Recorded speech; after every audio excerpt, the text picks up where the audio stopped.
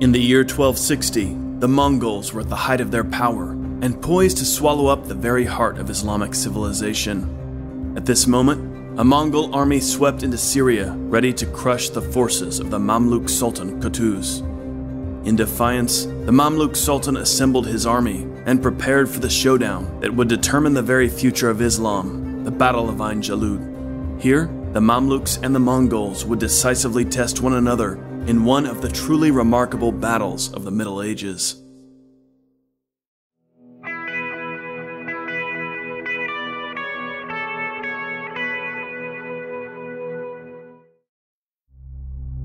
(1260).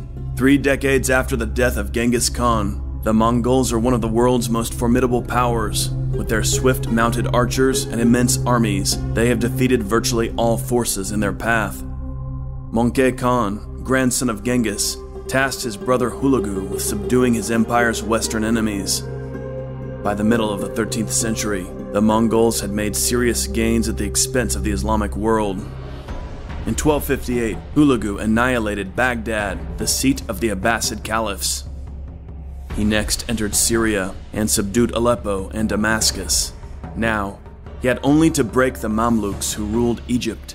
He dispatched a messenger to Qutuz, Sultan of Egypt, with the message, "We have conquered vast areas, massacring all the people.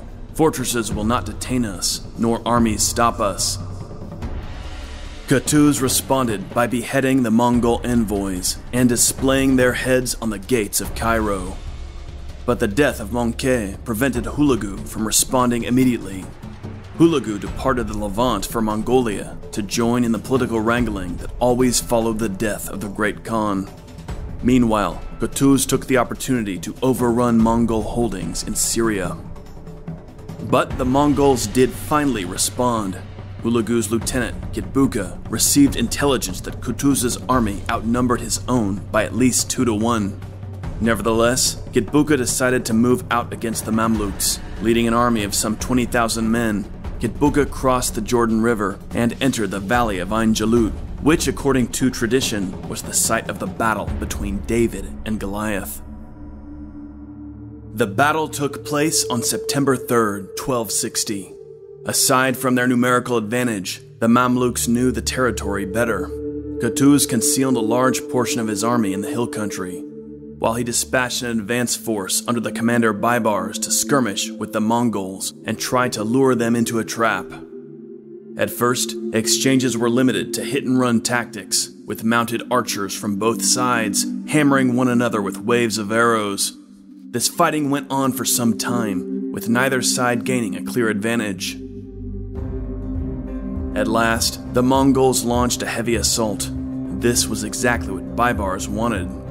Baibars responded by executing a feigned retreat designed to draw the Mongols into pursuing his cavalry. The Mongols took the bait. Baibars broke for the hills, drawing the Mongol forces after him. At last, Baibars had his enemies where he wanted them. Suddenly, the rest of Qutuz's forces emerged. All at once, the Mongols found themselves surrounded, facing the full force of the Mamluk army. Despite this disastrous situation, the Mongols fought fiercely to break out from the encirclement. Kitbuka's vanguard advanced to take on the main Mamluk body, while the Mongols' second line wheeled right to overwhelm the Mamluks' left wing. From a distance, Qutuz observed the battle with his personal force. When he saw the Mongols overwhelming his left wing, the Sultan threw off his helmet so that all his men could see his face. "Oh my Islam," he cried out. He sent his right wing to support his crumbling left wing. For hours, the Sultan struggled to regain his left side. Eventually, the Mongols were repulsed, and the Mamluks' left side was restored. Qutuz dispatched his reserves to his far wings to bolster his position at these vulnerable points.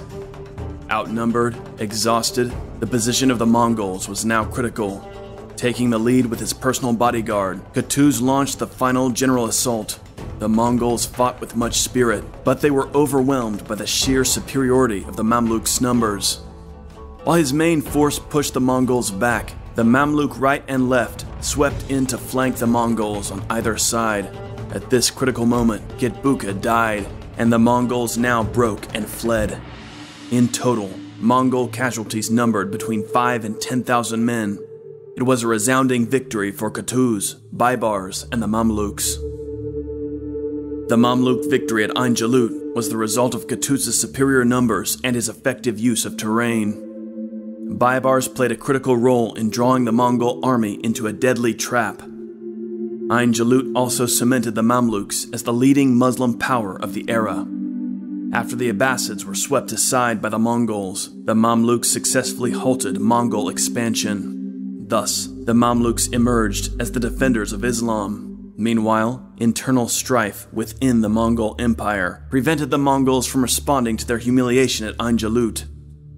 Indeed, it was the succession crisis in Mongolia that had drawn Hulagu away in the first place and left Kitbuga with inadequate forces to finish the conquest of Syria and Egypt.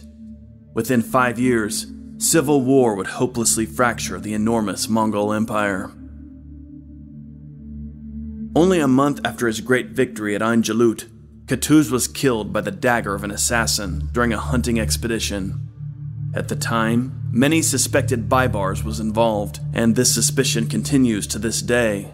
No doubt Baibars benefited more than anyone else from Qutuz's death, for he became Sultan of Egypt in October of 1260, thus crowning an already brilliant military career.